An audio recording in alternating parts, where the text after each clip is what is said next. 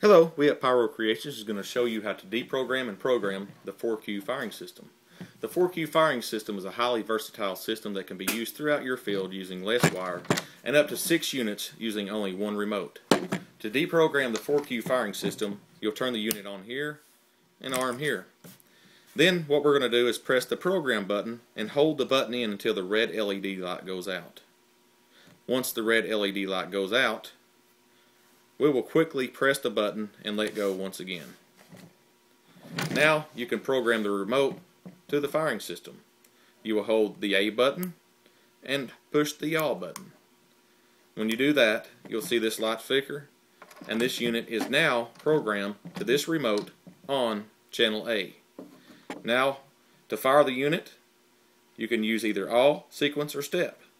Hold the A button. All will fire all cues at once. Sequence will do the cues in sequence. And of course, step will do just that. Now, if we wanted to program another unit to this remote, we would do the exact same steps we just went through, except we would do it the next one on channel B.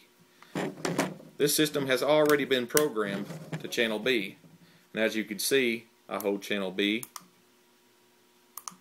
and all the basic steps are exactly the same as our first unit, except we're using channel B. And the same goes with C, D, E, and F for each unit up to 6 units using one remote.